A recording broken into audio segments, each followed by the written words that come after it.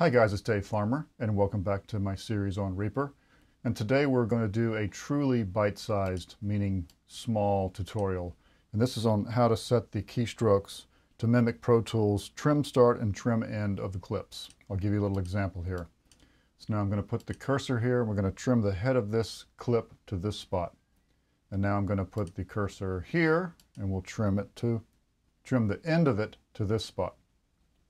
So that mimics a critical editing shortcut we have in Pro Tools. Let's go to the action menu and see.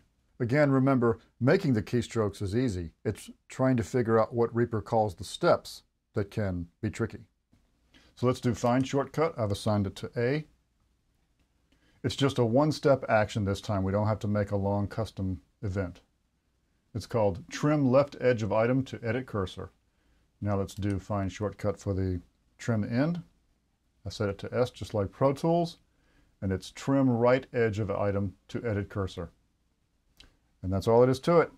I hope that helps. Thanks for watching. See you next time.